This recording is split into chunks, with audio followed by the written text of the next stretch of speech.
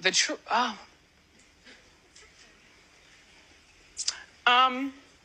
Every single one of us is a minority in our own bodies. It's because our bodies are microbial melting pots, with every cell in our body having 10 different microorganisms, of which a mite on the eyelashes is one of them. These mites are actually part of the normal human microbiome and feed off of dead skin cells and skin waste, and in low numbers actually don't cause any harm, but when they become overgrown, that can be a problem. For the Demodex mite specifically, that can mean causing blepharitis or even rosacea when you get these spots on the nose and the cheeks associated with this flushing of the skin. So if blepharitis is something you struggle with, then you can thin their mighty numbers by doing eyelid hygiene. That means specific eyelid wipes in the morning and evening. For rosacea, there are also creams like metronidazole and ivermectin that can kill it, but always consult with your doctor first. Did you know about this?